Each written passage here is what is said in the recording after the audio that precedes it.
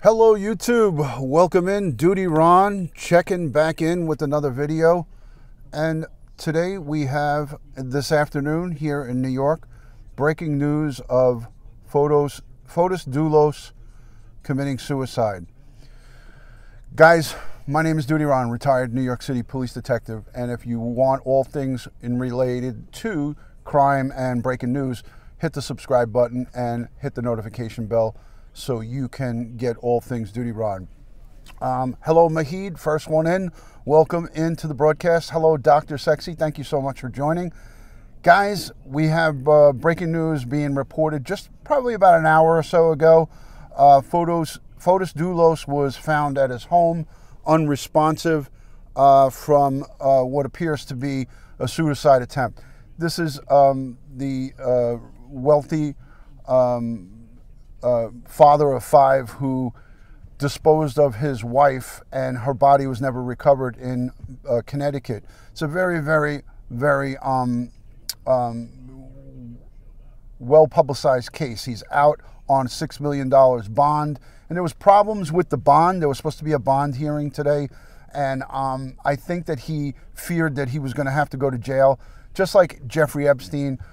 These cowards who take other people's lives and ruin them, murdering his wife and trying to cover it up, as Fotis Dulos did. And he saw that he perhaps was going to be going to jail and not being able to be out free, and he took the coward's way out. He took the coward's way out. Hello, all of my new subscribers, and welcome into this broadcast. This is a broadcast of some case that I had covered in the past.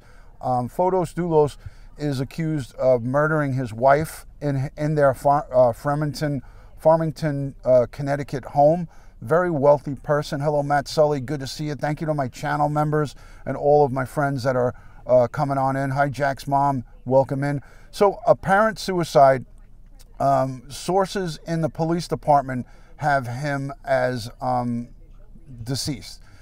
There is no confirmed how he did this, whether it was by hanging, carbon monoxide, or by gunshot. They did have an overview of the site. There was a chopper up, and they showed an overview of some tents and some, they were trying to shield possibly a body on the ground. I know, as from my police department experience, we do cover up a body if it's out and visible to the public. And if he was, if he had a pulse, or if he was not responsive and they were able to feel a pulse, EMS and the paramedics will do what they can to try to revive him. But I know that yes, Linda, yes, he committed suicide because today he was supposed to go in because his insurance company, who was covering the bond hearing, who's covering his bond, I think there was a problem with it, and the $6 million was not good. And today he was supposed to go into court, I believe in Hartford, and he saw that, he probably was going to get remanded. And by remanded, saying he was going to go in. He is dead. Keep calm. Confirmation has been put out by law enforcement, and I know from my experience, once law enforcement says that, he's gone. And his attorney and his sister, of course, are saying that he's alive, but he's not alive. And guess what? This earth and our planet that we live on is a much better place without a murderer like him walking the face of the earth. So I'm not going to shed any tear or have any conversation about this guy after this, because he's guilty of killing his wife, and that is for sure. CPR was done because paramedics and EMS and the police will always try to revive any patient, whether the person shot another cop or the person killed somebody else. If the police or paramedics and emergency technicians come on to the scene, they will try to revive or give medical attention to anybody. So that's what's great about this. That's what's great about this country. It doesn't matter who you are or what you did. If you are in need of medical attention, you're going to get it. So, so at the end of it all, guys, nobody should be even concerned. I'm telling you that once law enforcement sources leak out that he is deceased, then you could bet your bottom dollar that he is. Once he gets pronounced, whether it's on the scene or at the hospital, it's a wrap, game over. So let me share out this broadcast, and we'll talk about it. We'll talk about it real quick.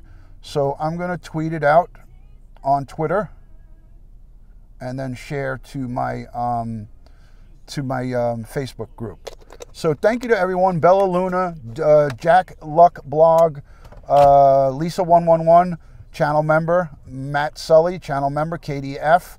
Thank you to everybody. Let me scroll back. Linda Jackson, he was in his house, and basically he was found unresponsive in his garage. You're welcome, Candace. Thank you so much for being in here.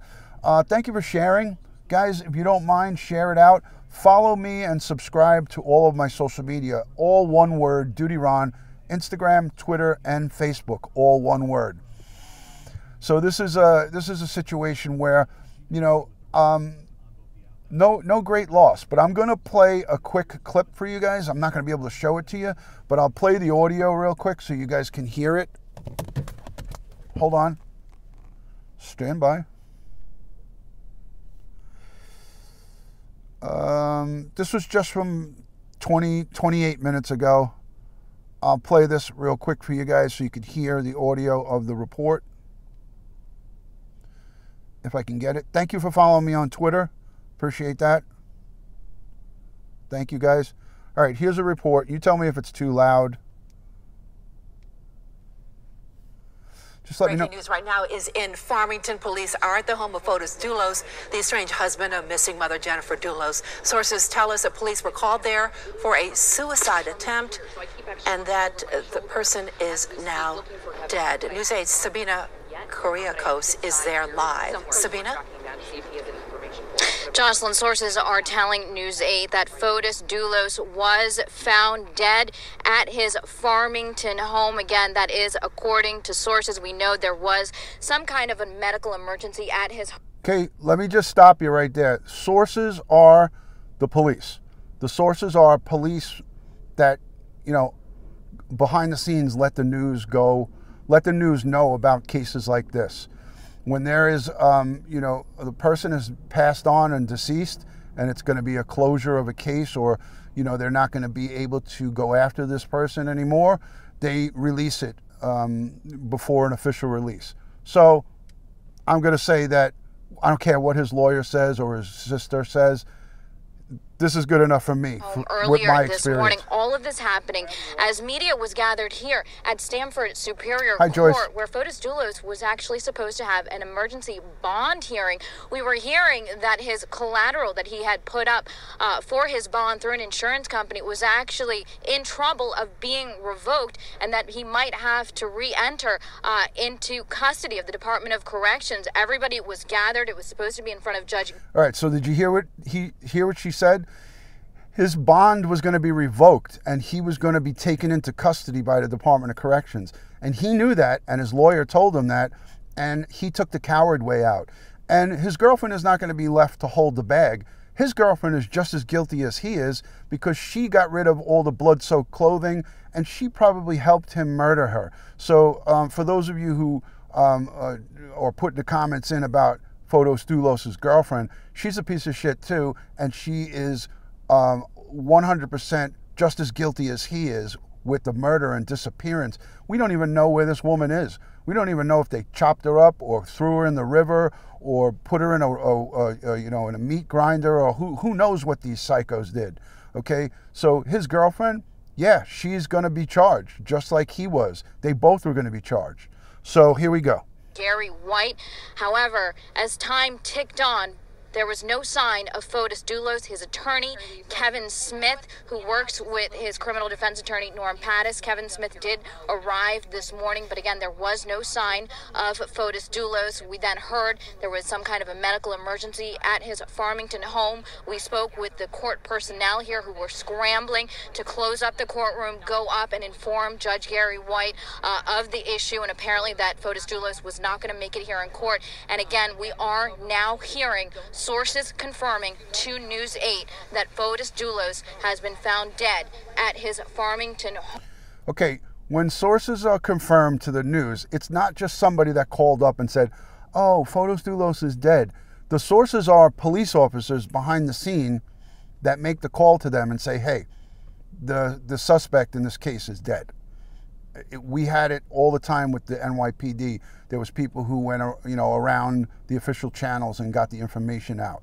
So let's not shed a tear about this. We are hearing this may have been the result of Fotis Dulos. We then heard there was some kind of a medical emergency at his Farmington home. We spoke with the court personnel here who were scrambling to close up the courtroom, go up and inform Judge Gary White of the issue, and apparently that Fotis Dulos was not going to make it here in court. And again, we are now hearing sources confirming to News 8 that Fotis Dulos has been found dead at his Farmington home. We are hearing this may have been the result of a suicide. Again, we are working to confirm the details right now.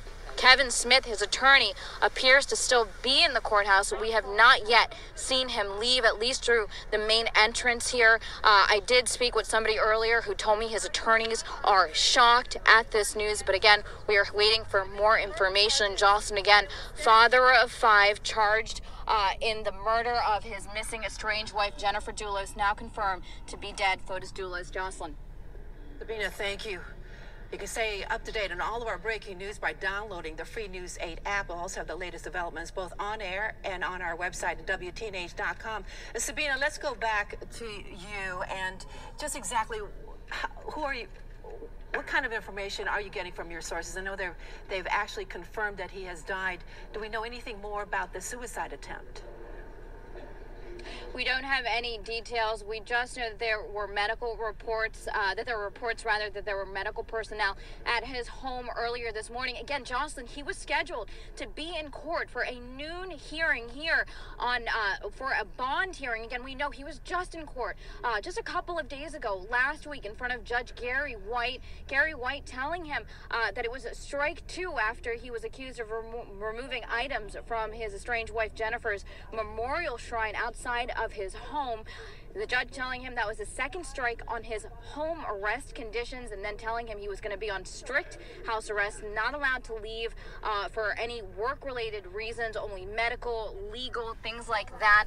And we were hearing that he was going to be back in court. We had assumed that this was going to be, again, another hearing on whether or not he was going to be in custody.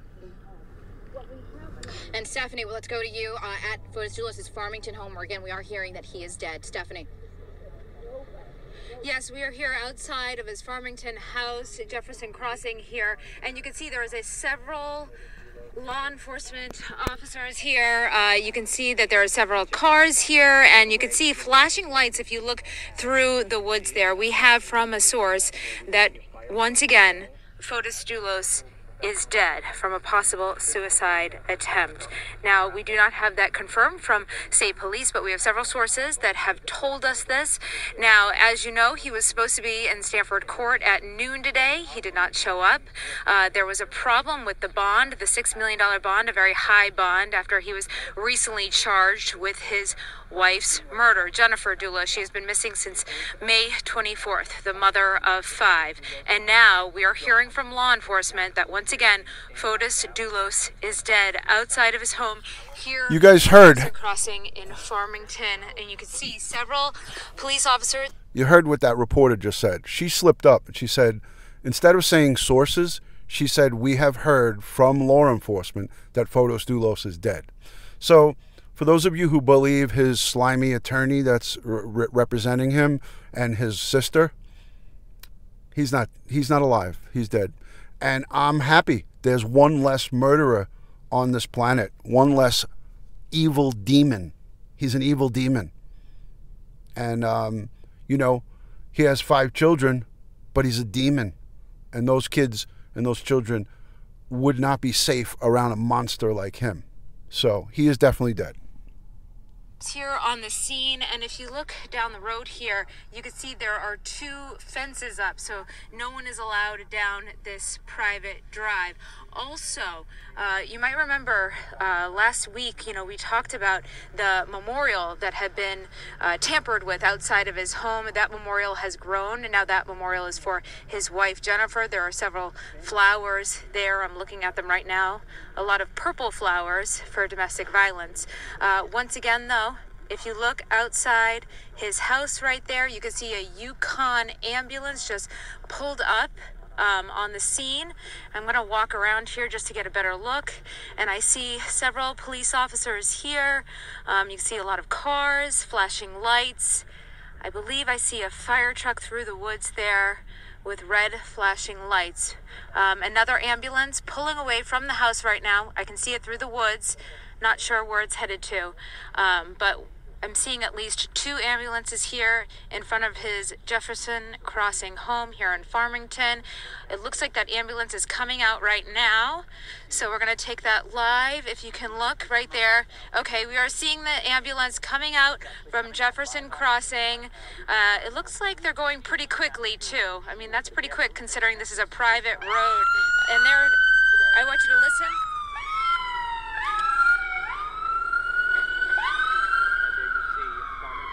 And you can see Farmington Police is right behind that ambulance. Ambulance is going pretty quickly here. So that's his body being removed and brought to the hospital. So,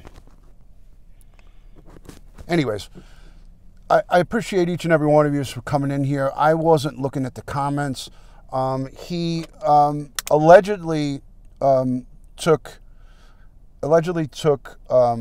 his own life, whether it was by gunshot or carbon monoxide. I would think that basically somebody like him, a coward like him, wouldn't have shot himself. But when they put up the tarp, I wanted to show you guys the tarp that they had up. Hello, Laura Bruno. Good to see you. Thank you for being in here, Laura Bruno. But when the police put up the tarp, it's either usually because there's a body in plain view to the public, and there was helicopters that were hovering over, so they had the tarp up because his body was on the ground, so they were covering the view of his body to the public, and that ambulance was removing the body and bringing him to the hospital. Whether he had a faint pulse at that time or not, it doesn't matter. Hello, Yvonne. Good to see you. Thank you for joining. And thank you to any of the new subscribers who are here. Hello from Georgia. Welcome in, Red Ruby.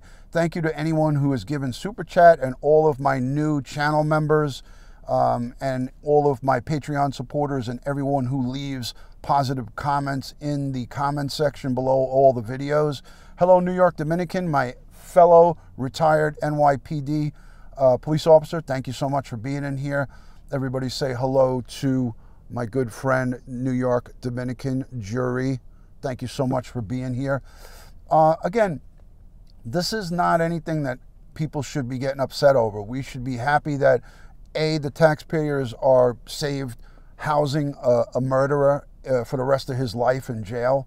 We should be happy that he doesn't get to eat, sleep, breathe, and function when his wife, the mother of 5 children, is dead because of him.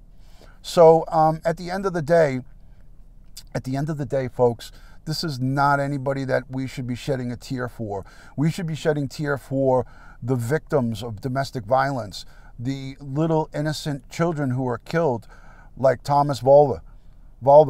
Let's look at these cases of people who are and Fotis Dulos' wife, Jennifer. Let's look at these people who don't even have a chance, who their lives are snuffed out in the prime of she was in the prime of her life, and she was murdered brutally by her own loved one, a person who was supposed to love her, the father of her children, so I don't listen, these are bad people. These are bad people, and when they take their own lives, or when something bad happens to them, we should all say to ourselves, karma is a bitch. Karma is a bitch, right? Hello, Donna.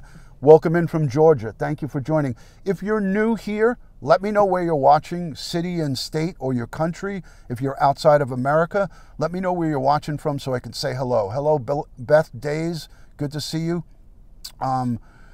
Thank you so much. No Shed by Courageous K's. Thank you, Stephanie. Thank you. He was a piece of garbage. Los Angeles, California says Playworthy. Welcome in from LA. I'm new from Claremore. Hello. Very good. Clinton, Mississippi, Oklahoma. We got Boston, Carla D, but you're not new. There you go. Julie, thank you so much for joining. Michael B, moderator, fellow Patreon supporter and channel member. Thank you so much for being in here. Hello from Ireland. Good to see you, Ann. Thank you for joining. Sacramento, California. Laurel, Mississippi. Thank you so much. Long Island, New York. I got a lot of new Long Island New Yorkers. Hello, Nassau, Long Island. There you go, Laura Bruno. I know you're not in Nassau, but hello. Welcome in from Scotland, Purple Orchard. Thank you so much for being here. Let me scroll back because I'm missing. Katie Waffle Mama from England. Welcome in from across the pond. Denise in Athens. Just moved here 4 years ago. I hope you're enjoying it down there in muggy, humid Athens, Georgia. Ron, I changed my YouTube name. I was Kayla Roberts. Sorry if I confuse you. Much love. Good to see you, Kayla. Thank you so much. Family is the most sacred thing you have in your life. You should protect it with your own life. Playworthy, very good comment. Hello, Joey Brooklyn. Good to see you, Jojo. Thank you for joining. Ex-police officer from the UK, Mark Woods. Welcome in, my fellow brother. Chrissy0115 from Mexico City. Welcome in. Trying to get the chat back. Hold on. Okay, the chat's moving really fast, so I apologize if I'm missing any of you guys. So, again, Fotis Dulos was going to be on trial for the murder of his wife. If you don't know who this person is, or if you don't know about this case, go and Google Fotis Dulos. Look at the name in my description and my title. I hashtagged it. Go and Google Fotis Dulos. It's too much for me to talk about right now because I already went over this case. I'm just reporting the updates that he took his own life today. And we are now a safer planet because this guy is no longer walking free. He essentially was free on house arrest. He was free on house arrest. So really, to me, house arrest is you're inside your own home. You could do whatever you want. Fireside Chats with Kim is in here, and if she is, sending her lots of love and strength. Lots of love to my good friend Kim, Fireside Chats with Kim. Thank you, Kim Lowry, for being here, and I hope you are well. Everybody put some hearts and prayer emojis in the chat for my friend right there, Kim Lowry. Let's give her some hearts and some prayer. She is having major health issues that she's dealing with right now, and she is in a hospice program at home. So let's send her our love, our support, and our prayers to Kim Lowry. And we send you a lot of love and positivity from my house to yours. So thank you. And these are all my family members here, sending you a lot of love, Kim.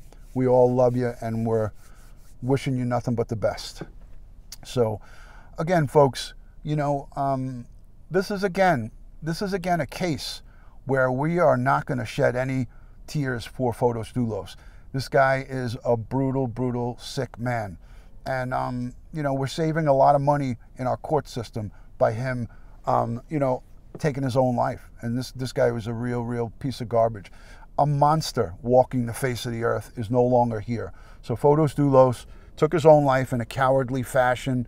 And me, as a retired police officer, I don't shed a tear for him or for any of his family, because his family, albeit they are not involved in this, you know, you have somebody who has taken another person, a mother of 5. You've taken her life, and you don't even have the balls to leave. I'm hoping he did leave a note behind, maybe confessing to what he did. That would be nice, but I don't think that he's capable of that. I really don't think he's capable of it. So we'll see what happens. We'll see how this unfolds. So here we go, guys.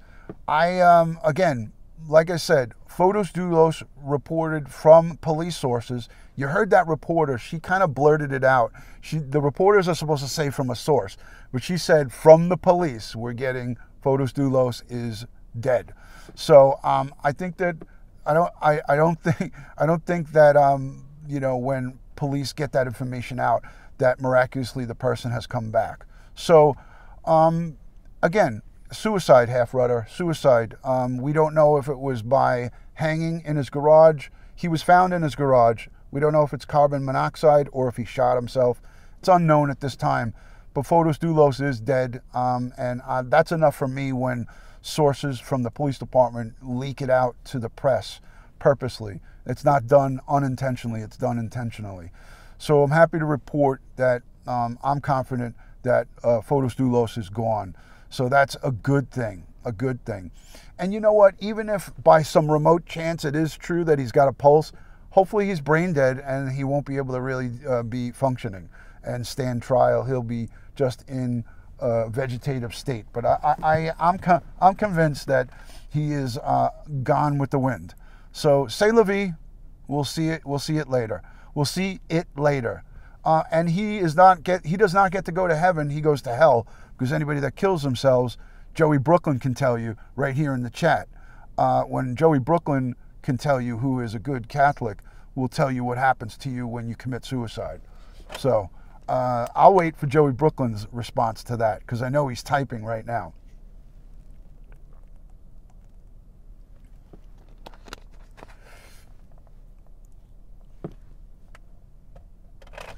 DutyRon, he will be judged. There you go. There you go. Jack's mom says he could sit and drool all over himself all he wants. Anyways, all right, guys. So that's it. I got nothing else to report. Fotis Dulos dead by killing himself. Cowardly fashion. C'est la vie. We'll see you later. And guys, I'll see you tonight. I will be bringing you guys live updates tonight, probably around 9 p.m., 9 to 10 p.m. Eastern time on baby Thomas Valva. That is the boy who was killed by his father, a New York City transit police officer, Michael Valva, on Friday. I'll be filling you guys in on the updates on that case. There's a lot to talk about, and I will give you about 35 minutes of a live tonight.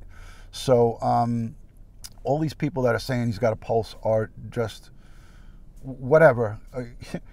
He's confirmed dead. He's gone with the wind. So tonight, 9 p.m., between 9 and 10 Eastern, updates, and I'll see you guys soon. Thank you for joining. Much love and respect from my house to yours. Fotis Dulos, gone, dead by suicide. Talk to you guys soon. Thanks for joining.